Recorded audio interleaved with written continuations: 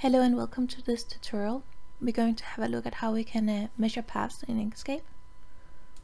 So first I click my object, I go to the top menu, Extensions, Visualize Path, Measure Path, and I click Apply. I've set it to centimeters. So see, this is 25.64 centimeters. It's very specific.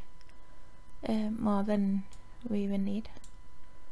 And I want this one to be the same size. I'm gonna click it.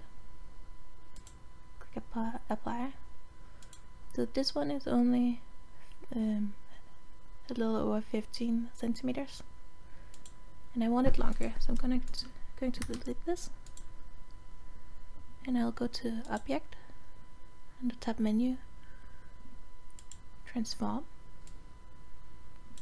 And I have I did this in centimeter, so I'll do this here as well. Right here I've set to centimeter. I can go to height and click 25.65. We're gonna be really specific here.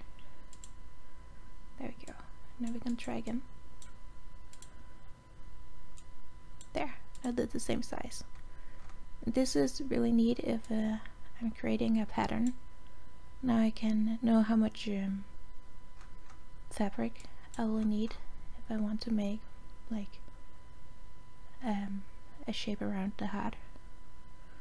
That's really it. Bye.